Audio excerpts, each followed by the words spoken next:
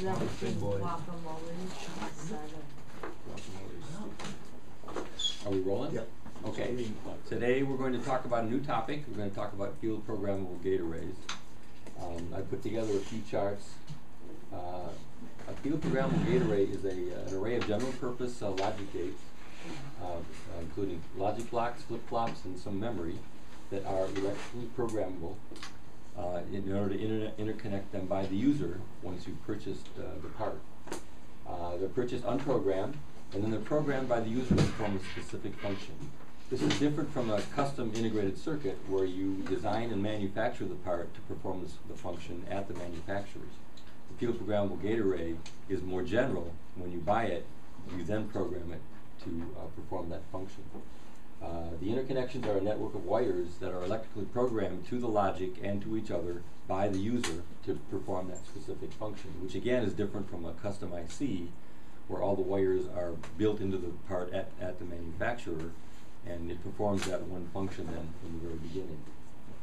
There are two types of FPGAs. One type is programmed by anti-fuses, where you blow the fuses to perform the interconnects. So these are only one-time programmable. Once it's programmed, it then performs the user function, but it can't be reprogrammed. The other type, and the type that we're going to be talking about, are SRAM based, where all the interconnects are stored in a memory. And that clearly can be reprogrammed by just simply rewriting the memory. Why do we want to use FPGAs? Well, this statement comes from the Xilink's website.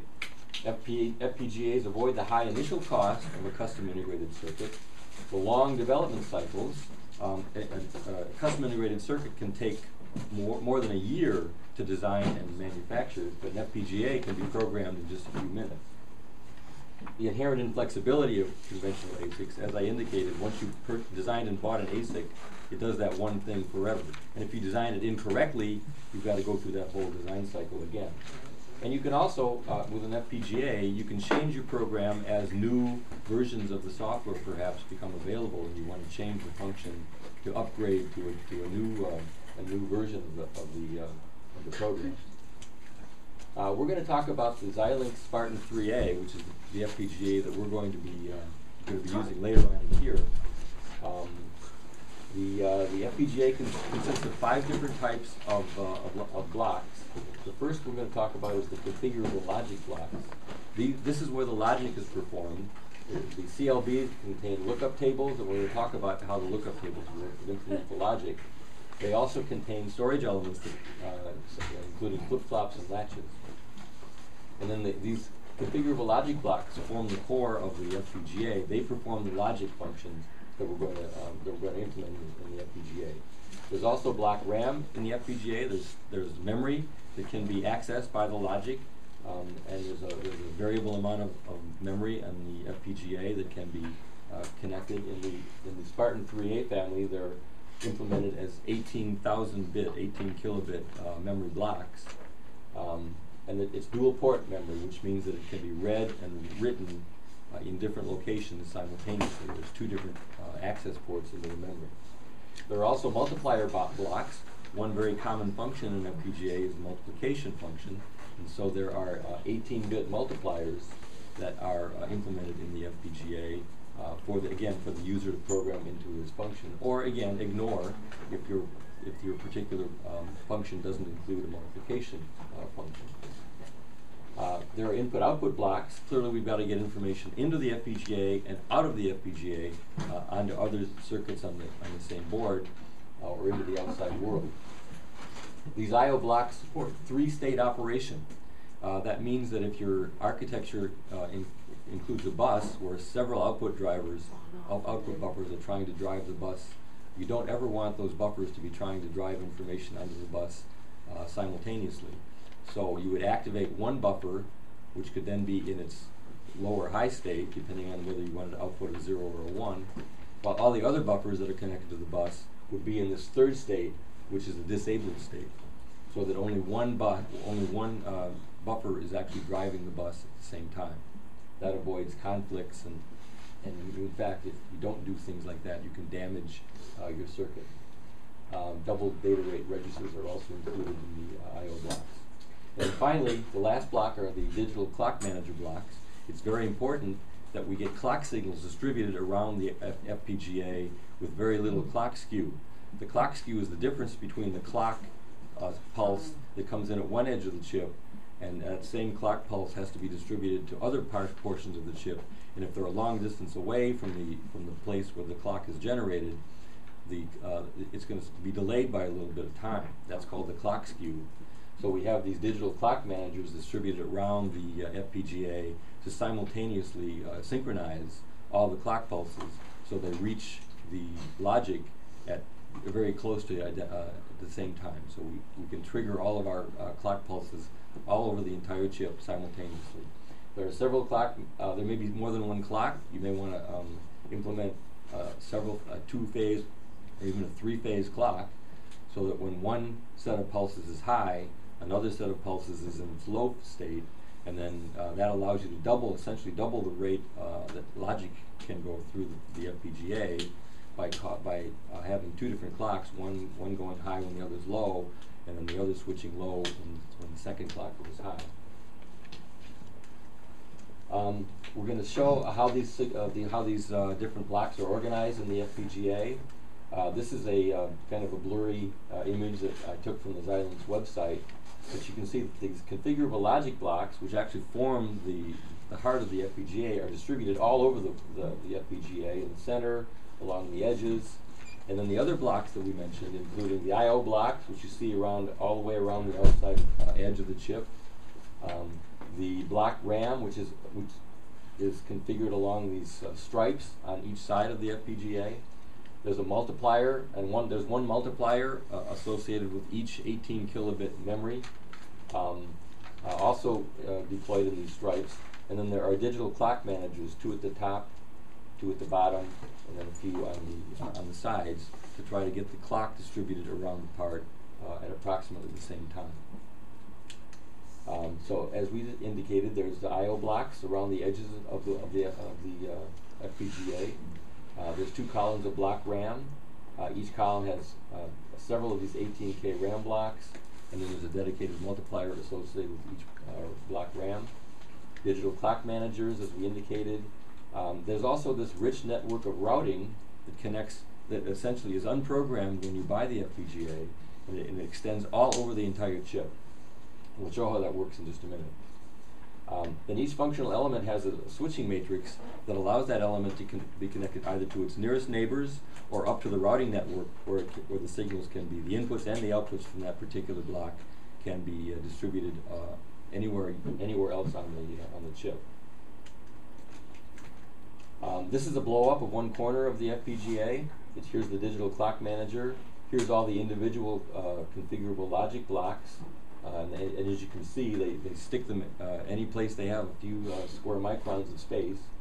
And then the strip that has the block RAM and the multiplier in it, you can see that there's a block RAM dedicated to a specific multiplier right next to it. And the I/O blocks across the top and the bottom. So in order to write a program into the FPGA, we have to have an SRAM-based configuration memory that remembers which interconnects, which blocks are connected to which wire, which blocks are connected to which other blocks, and which it also the configuration memory also configures the multipliers and the block RAM in the FPGA. Because the SRAM is a volatile memory element. Remember that volatile memory elements, when you turn the power off, the memory disappears. So in order to write a program into an FPGA and have it stored there has to be a separate non-volatile memory that remembers the configuration memory bits, and then when the FPGA is turned back on, all those configuration memory bits are read back into the SRAM, the configuration memory of the FPGA, and the FPGA then can restore the program that was written into it previously. So there's several different ways of writing the data from the non-volatile memory back into the configuration memory. All of these are controlled by IEEE standards, so they're all done in an industry standard fashion. One interesting aspect of the FPGA is there is always a device-specific DNA identifier that is programmed by the factory, which serializes every single FPGA. This allows Xilinx, for example, if you return the part because it may have a problem, Xilinx can trace that part to the manufacturing process where it was built and perhaps associate that with the problem. It also allows Xilinx to determine whether, in fact, the part that you're returning to them is a Xilinx part or was perhaps counterfeited and manufactured somewhere else. Counterfeiting is a real big problem in this industry because these parts are very expensive, and if you can build a part that works sort of well enough in a cheaper process, you can make a lot of money by selling them as branded with the Xilinx label so that your customer thinks that you're buying a Xilinx part. So if you don't buy your parts from a reliable distributor, if you're buying parts on eBay, for example, you have no idea where those parts came from, and you may not, in fact, be getting the part you think you're getting. So this DNA identifier allows Xilinx to serialize a serial number onto each FPGA and then determine if it is, in fact, a Xilinx part and when and where it was manufactured. This is a summary of 4 different versions of the Spartan 3A part, and you can see that the complexity increases as the part gets bigger, going from 200,000 system gates up to 1.4 million system gates. The number of rows and columns increases for the configurable logic blocks. The amount of distributed RAM goes up. The number of multipliers goes up, and the clock managers goes up. And as well, the input-output blocks go up. So you've got far more pins on the most complex part to get signals in and out of the part than you do on the simplest part. Each configurable logic block consists of 4 slices, and we're going to talk about what goes into these slices in just a minute. But you can see then that each slice within each CLB is associated with a switching matrix, which allows the IOs from that individual block to go up into the routing network and then be routed around the chip. In addition, there are much simpler interconnects that go immediately to the nearest neighbor. So if you have several configurable logic blocks that are simply connected, one output of one to the input of the next, that can be done with this local interconnect that just simply goes from one block to its neighbor. There are 2 different flavors of slices. There's the logic slice only, the slice L. There are 2 of those in a block, and then the more complicated slice M's that have the same logic but some distributed memory as well. And there's 2 of those in each of these blocks. This is what the interior of these slices looks like. The one on the right is the logic slice. It contains registers, which are a series of flip-flops that store data or input-output information. Then there's these lookup tables that actually perform the logic, and we'll see how that works in just a minute. There are multiplexers. A multiplexer is simply a device that takes a number of inputs, and based on the selection criterion, takes one of those inputs and drives it directly to the output. So a multiplexer allows you to take a number of inputs and select which of those inputs simply goes through to the output. So it allows you to deliver a number of different outputs on the same wire simultaneously. You can see that there are carry operations here. Clearly, there's arithmetic built into the logic block. So if the function you want to implement includes adds or subtracts or multiplies, then you can do some of that locally right inside the logic block itself. The M slice is a little bit more complicated. It contains all the same elements as the L slice, but it also has some memory elements, some RAM, a small amount of RAM, and some shift registers that are also incorporated into the slice. So every block has 2 logic slices and 2 logic and memory slices. And this is a blow up of one of these slices. This happens to be one of the memory slicers. These are the flip-flops, and you can see they look very much like the flip-flops we studied in this class. As we indicated, the outputs from these configurable logic blocks can either go into the flip-flop and be stored and be latched, or they can be read directly out of the logic block if you don't want to use synchronous type of logic. If you just want to use if you just want to drive the outputs from the logic block directly onto the bus or directly into its nearest neighbor. These lookup tables perform the logic, and there are two of them in this slice. There's a clock driver here. I'm sorry, this is the write generator that allows you to program these lookup tables with a write signal. And that's pretty much the insides of each slice. Let's talk about how a lookup table works. In this class, we've talked about logic functions like nands and nors, inverters, flip-flops that perform logic functions, and we've seen that we can write a truth table for each of the specific gates that we've discussed. The AND gate has a truth table associated with it. The OR gate has a different truth table. We've been building our larger logic functions by implementing individual ones of those logic gates and connecting them together. The lookup table is a very clever way of doing the same thing, but with a slightly different approach. Let's look, for example, at the 2 NAND gate. And what I've shown here is a truth table for the 2 NAND gate, where input 3 and input 4 are the two inputs to the NAND gate. And then the output as we've seen, that would be the output for a 2-input NAND gate. So if we were to build a 2-input NAND gate from as a logic element, we would take these 2 inputs and we would perform a logic operation that would generate these outputs. Well, in the lookup table version of a 2 NAND gate, we simply read these 2 other input bits, in 1 and in 2, I've shown as just simply all zeros because they're not relevant to this operation. But we have the option now of using a 4-bit memory address to store the data 1 at location 0000. So then when we want to do a 2 NAND operation, and the inputs are 00, we just simply go to memory location 0000, and we determine what value that memory location has. It reads back a 1.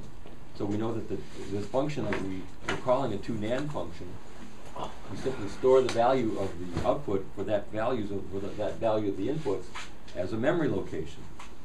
If the input 3 and 4 are 0, 1, for example, we then go to memory location 0001, and we find that we've stored a value 1 there for that bit as well.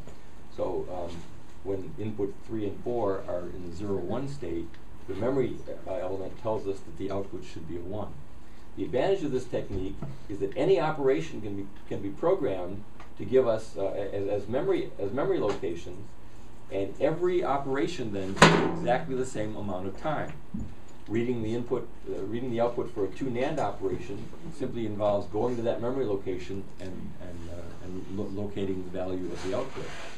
An exclusive OR, which we've seen when we implemented it in logic, was actually a fairly complex function. It had 2 inverters, 2 AND gates, and an OR gate. Yeah. So it clearly, implemented as a logic function, it would take longer for the logic state to reach the output when the input changes than it would, for example, for a 2-input NAND gate, which is just simply a single gate. But in this method, the 2x OR, we simply program the values of the output for these values of inputs, and it takes exactly the same amount of time to read the 2x OR function as it did to read the 2 NAND function. We can have more complex logic functions, 3 NANDs or 4 NANDs, that would essentially consume more of the memory, but the principle is exactly the same. We pre-program the outputs, which are the values of the bits at these memory locations, to correspond to whatever memory function or whatever logic function we want programmed into that logic block. And then this would be a memory array, and these addresses, along the top we've got the input 3, input 4 address bits. Along the left edge we've got the input 1, input 2 address bits. So then depending on what values we have for our inputs, we would just simply go to that logic location, or that memory location, and read the value of the pre-programmed value, and that tells us then what the output of that logic function should be for that logic function. And that's the end of the charts. Anybody have questions? How complicated is it to make the chip that the FPGA runs on? It seems everything is really, really, really small. The FPGA is not inherently any more complex than a conventional ASIC or a conventional integrated circuit at the same dimension. The FPGA, we show the advantages of the FPGA. There are also some disadvantages. Because this is a general purpose, general array of gates, you don't know as the manufacturer of the FPGA what your customer is going to use it for. So it's not nearly as efficient as taking a specific logic function and laying out the densest, fastest, most optimum design for that function. So the array, it's like similar to a microprocessor. Even though microprocessors have become very fast and are very effective, it's always much more efficient to design a particular program as a dedicated integrated circuit than it is to use a general purpose microprocessor and then program the software to perform that function. So FPGAs, you can also, again, because they have to be general purpose, and again, the manufacturer doesn't know what your application is going to be when he makes the part. He has to design the part so it's universally applicable to anybody that wants to use it. So there's always going to be a lot of parts, a lot of elements on the FPGA that you're not going to be interested in. You may not want to use those multipliers. You may not want to use all the RAM blocks that are on the FPGA. So you're going to waste a lot of space. But the advantage, though, of being able to program it quickly, being able to change it if you make an error in your design, typically makes the FPGA an extremely valuable and useful device. There is a cost aspect to this as well. FPGAs typically are expensive, but they're not nearly as expensive as the upfront costs in having to design a custom integrated circuit. But once your integrated circuit is designed, if you're going to buy 1 million of them, it's much more efficient to design it once and then just have the manufacturer continue to manufacture lots and lots and lots of copies of that circuit. An FPGA, if you're going to use 1 million of them, it would be very, very expensive to buy 1 million FPGAs and program each one individually. So there's a cost aspect to this as well. Question? Can a single FPGA run multiple programs like simultaneously or multiple circuits? You could program an FPGA to do multiple functions. That's not typically done, but Will you do them like simultaneously then? If you were to implement conceivably, you could divide. You could parse the FPGA. You'd have to be careful about the programmer. When you buy an FPGA, the manufacturer will also supply you with a programmer, or you can go to a third party like National Instruments that will provide you with a programming tool, and the programming tool would then have to be capable of implementing multiple functions simultaneously. But in principle, there's no reason why that couldn't work. In previous versions of the curriculum, they used PODs, where the logic is burned into the chip. That must be a lot slower in operation than using lookup tables. So is this way faster than the old PLD technology? Well, this is a PLD, a programmable logic device. An FPGA is actually one form of a programmable logic device. The PLD had a specific, when it was invented, it had a specific format, and that came to be known as the PLD format. That had rows and columns of dedicated NAND and OR gates. And yes, clearly, if you had a complex function that involved lots of ANDs and lots of ORs, the PLD would have to go through all of those logic gates. The input signals would have to pass through each of those logic gates before it finally reached the output. So in fact, it would in fact be a little bit slower. The other reason why it might be slower is that PLDs tend to be old technology implemented in older silicon technologies, whereas these FPGAs are being built in very fast, very modern technologies. I suspect there probably wouldn't be much of a difference between a PLD and an FPGA if they were both built in the same technology. The FPGA tends to be a little bit more flexible. The lookup table is kind of an intriguing way of doing a logic design. It took me a long time to figure out what these lookup tables were actually doing until the light bulb finally came on, and I thought, that's very clever, that's very interesting. but there's no reason why you couldn't implement. In fact, older gate arrays do have distributed ANDs and OR gates that are the old-fashioned logic gates that we've been studying in this class. Could you quickly introduce yourself, say who you are and what you're doing here? Sure, I'm Don Mayer. I'm an engineer at the Aerospace Corporation in Los Angeles. I've been coming to Palos Verdes High School now for several years, helping Mr. Robertson teach the digital electronics class. So just so we know who you're talking to, look at these bright-eyed bushy tails. So this is the zero period class. They meet at 7 o'clock in the morning. That looks like, that's why they look like. They're pretty scruffy and... That's what we look like. Okay, and we really appreciate Don. We really appreciate Don coming in and giving us the benefit of his industry expertise.